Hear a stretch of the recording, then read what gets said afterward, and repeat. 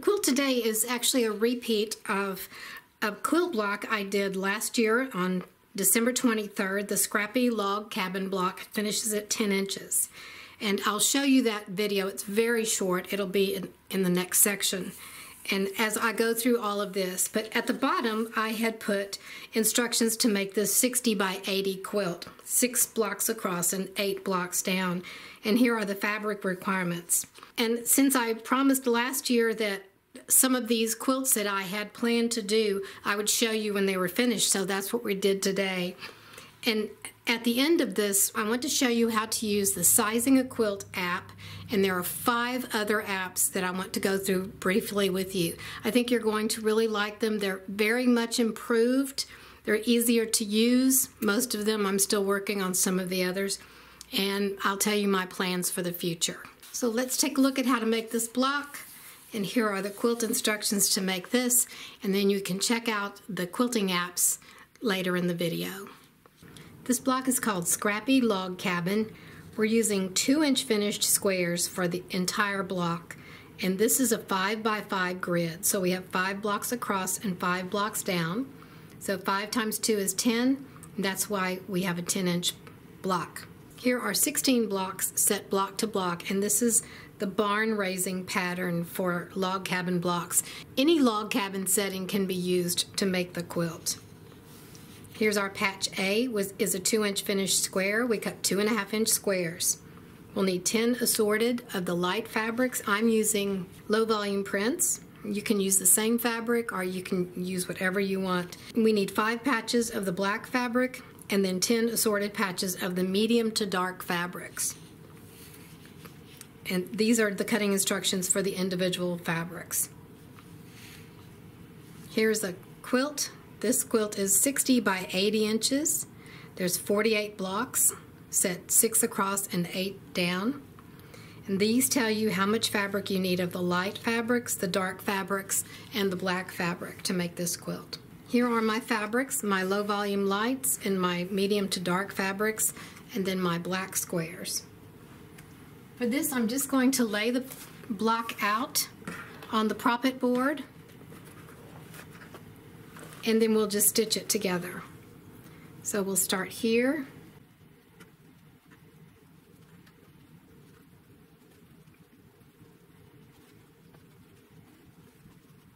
And there's our block. We'll sew these patches into a row, and each row we'll sew together. Press your seams and then sew all the rows together and your block will be finished. Here is the new website. It looks a lot cleaner and it's easier to navigate. You type in, the address is thequiltcalculator.com, and this is the home screen. At this list on the very front are 6 different applications that I've done.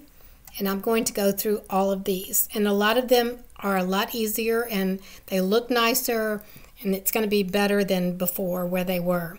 So let's start with Sizing a Quilt. So that's this one here, Size a Quilt. And here's what pops up. Sizing a Quilt, and then the quiltcalculator.com. Here you can put your project name. So I'm going to put Carol's Folly. That's the name. Here is the block finished size and the width and the length. So we'll put 12 in here just as a test. Now I'm going to scroll down a little bit because I want to show you these results down here. And let's see, they're there. So once you put in the block size, and this is the block finished size, you'll start putting in the blocks across and the blocks down. This is your setting. So let's put 3 here, and as soon as I put something in this down section, you're going to see the results pop up right down here. You don't have to press a calculate button or anything. So I'm going to type in 6 here, and here are your results. And so far we have the quilt width and length. So if you put 12-inch blocks, 3 across and 6 down, the quilt size will be 36 by 72. The total number of blocks is 18. Here is your binding fabric, so you need 0.42 yards, it's almost half a yard. You cut 6 strips at 2.5 inches times the width of fabric. We didn't put anything in for the sashing, the cornerstones, or any of the borders. And then the very last line shows the backing fabric. You need 2.17 yards, and you cut one length of 78 inches. Okay, so this isn't the size you want. Let's make it wider. So if we go up here and change this, so it was 36 by 72, put 5. So now it's already changed to 60 by 72. And now the total number of blocks is 30. The binding fabric, we still need about the same. And the backing fabric has now gone up to 4.33 yards, and we cut 2 lengths at 78 inches. So what happens if we don't like this quilt size here? Let's add some sash. So we'll put let's put 2 in here. And now you see that the quilt width and length has been updated. Let me scroll this down. Number of blocks is still 30. Here's the binding fabric, so now we're up to over half a yard, and we cut 9 strips. Here's the sashing fabric. We need 63 inches or 1.75 yards. We cut 5 strips at 12.5 inches times the width of fabric, and then subcut 71 segments at 2.5 inches. Because we put 2 inches in here for our sash width. This is the finished width. Here is the cornerstone fabric and cutting instructions, and then we didn't put a border in, so there's no border. And now here our backing fabric is up to 5 yards. You can do the same thing with the border. If you want to put a border in, let's put a 4-inch border. So everything is automatically changed as soon as you hit that enter key. Now you have your quilt width and length, your total blocks, binding fabric, sashing and cornerstone fabric. Here is the border if you want to cut crosswise fabric strips, or if you want to cut lengthwise fabric strips, that's this, and then the backing fabric. So that is the sizing of quilt. And the only thing you really have to worry about here is if I take this out, the sashing or the border, and I leave these blank, it will just stay the same. It won't do anything. See, all of the same totals are still in there. You must have a number here, either a 0 or a whole number or a fraction. And you see, once I put the zeros in there, the cornerstones and sashing and border all went away. Now I thought I had it figured out how to print this, but I really didn't. So I'm going to show you a workaround. I don't know if it's on all browsers, but I'm showing this up here, the browser. And there's these little 3 dots. You press on that, and if you go down here to screenshot, you press that, and then you want to capture an area. So I press that, and everything kind of grays out, and you have this little plus sign. And now I'm just going to put my cursor around, and you can scroll down to get all the bottom. So once you have done all of your calculations, and this is why I put the project name so you'll know one project from the other, and I think I need to do this again, but it'll have all the information that you just figured out and you're happy with. So let me try this again because I didn't do something. Capture, and then go down here and take this.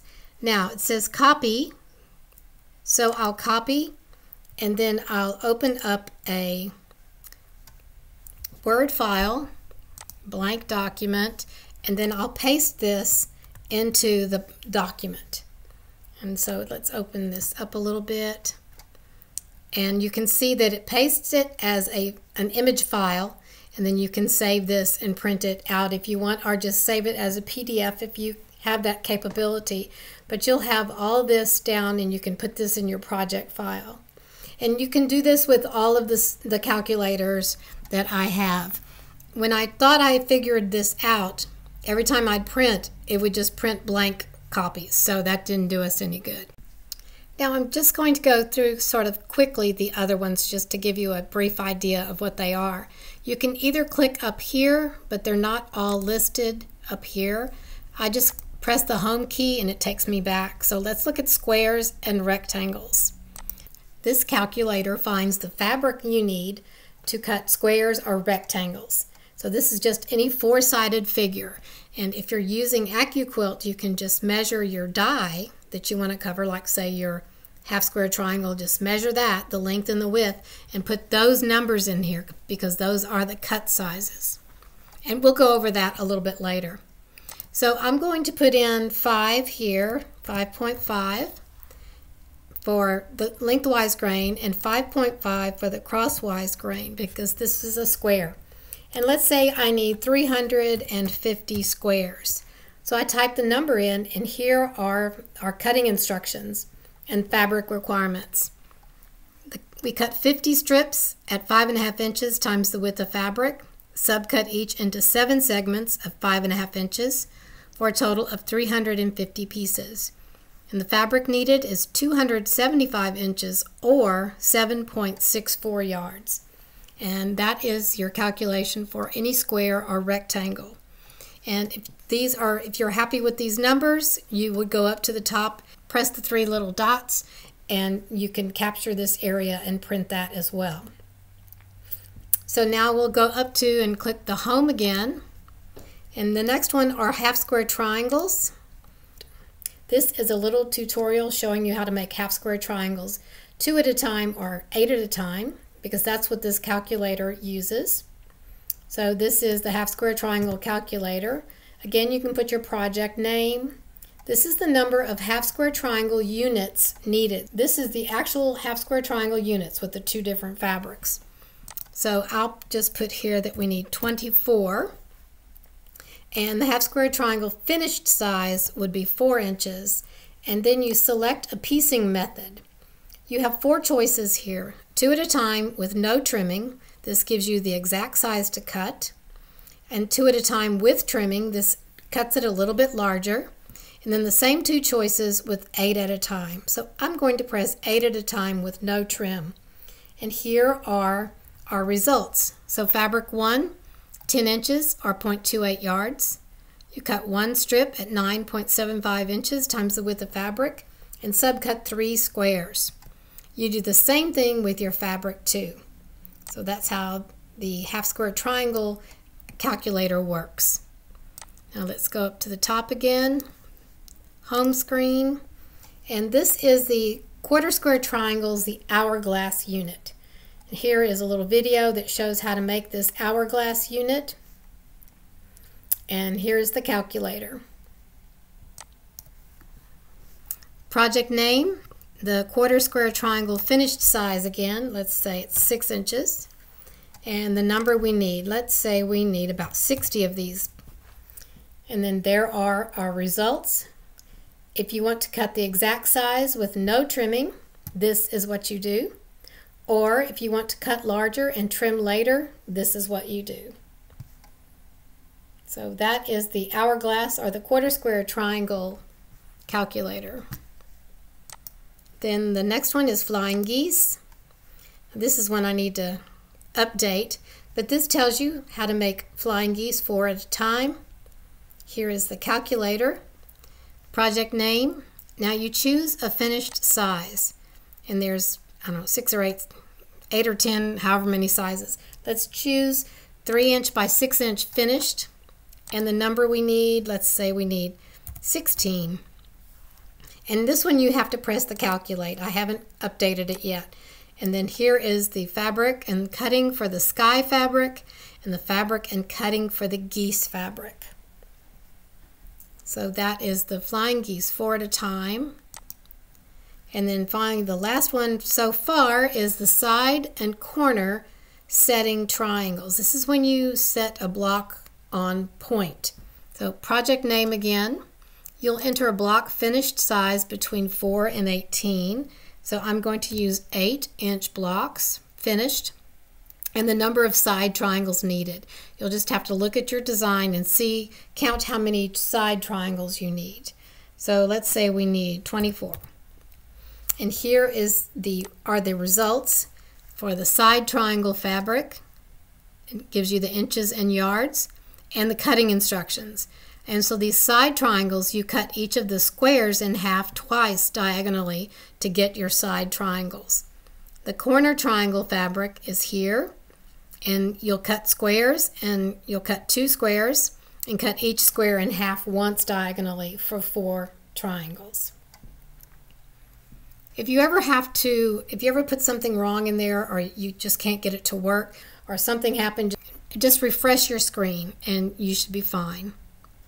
So now we'll go up to home again, and this is the last one so far. I'm going to have some for AccuQuilt. Those are coming down pretty soon, and a lot different calculators and some reference material too. And this is something else I've started now, the quilt patterns with calculators. So here is the first one, and that's the one you see today. And if we click on this, this is the Scrappy Log Cabin tutorial in Calculator. So it gives you the tutorial from making the block, and you can download the instructions from that video. Then this just tells you a little bit about the block, and here are some AccuQuilt dies that are used for this block. And on this one I have included rotary cutting and AccuQuilt dies. There are 2 dies here that will get these 2-inch finished squares. So all of that will be shown in the results. Now, for this one, all you need is the project name and the number of blocks, because everything else is already included in there. So you would go to the Sizing a Quilt app first, find out how many blocks you want, because these are 10-inch blocks, so you'll put 10-inch in the block size. Let's say we want 20 blocks. We press the 20, and then here's all of our results for the rotary cutting, assorted lights, assorted medium and darks, and then the dark accent fabric. And I have the same thing going on with these 2 different AccuQuilt dies. This die cuts 4 squares at a time, but if you put 6 layers, you'll have 24 squares at once. And this die will cut 9 at a time. And if you put 9 times 6 is what, 54? You'd have 54 squares at once. So that's what I'm planning on doing in the future. Let's go back up to the home screen. The website may look a little bit different because I think I'm going to move it yet again, but it will have the same address. You just put in thequiltcalculator.com. I will plan to do more of these, and I plan to do more just regular units, and then add more AccuQuilt dies in the mix too. So just stay tuned, and here's if you want to contact me, you can do that here. Thank you so much for watching, and thank you so much for using the calculators. Don't forget to subscribe to my channel, and while you're at it, click the bell to be notified of future videos.